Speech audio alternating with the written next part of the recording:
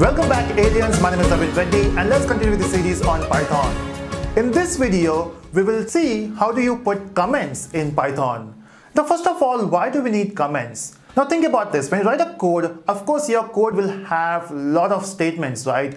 Now sometimes you write a code for let's say 10 lines or maybe 15 lines or maybe sometime it goes for let's say 100 lines. And you don't even write one file. So for a big project, of course you will be writing multiple files, maybe 10 files, 20 files. Now what happens, when you write a code for the first time and if you're writing it, everything goes well, okay? Everything is working, maybe sometime you will get errors. But what if it works? The moment it works, you will skip it and you will go for the next one, right?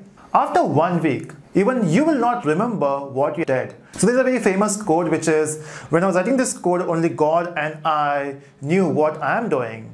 And now only God knows. So that's what happens, okay? So after some time, you will not remember what you did last time and why you have written that function. Okay, not just you. So let's say if you're working in a group, okay? Or maybe if you're working on a project and after some time, someone else will be working on that project. They need to understand what you did. And that's where comments comes into picture. So what you do is, let's say if you're writing a function, so about that function you will write some statement or some comment. Example, this function is used for accounting purpose, okay? This function is responsible to handle all the exceptions. This function is responsible to handle the login and logout part. So you have to mention the comments as well.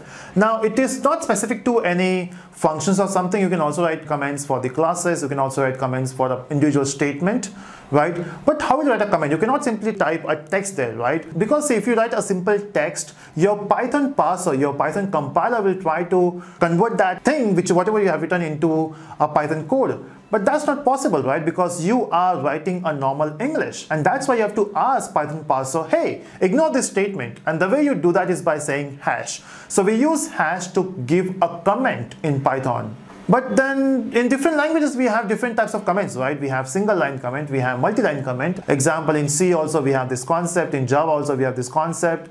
What about Python? In Python, basically, we only have one thing, which is single line comment. So what if you want to write 5 to 6 lines as well? You have to mention hash on every line, okay? That's the standard way. Even if you have 5 lines of statements or 5 lines of comment, always use hash. But then you might have seen that triple quotes thing, okay? So triple double quotes thing, how that works.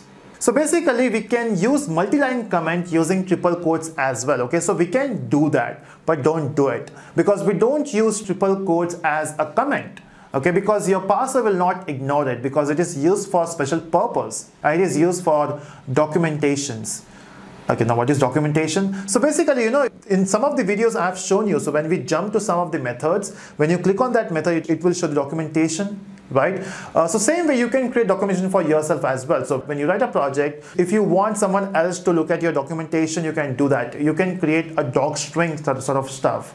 You can export that doc in HTML format. You can export that doc in text format, which will be very helpful for other developers.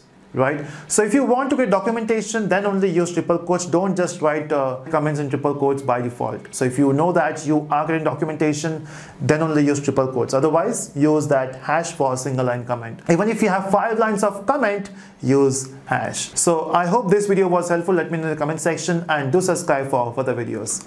Bye-bye.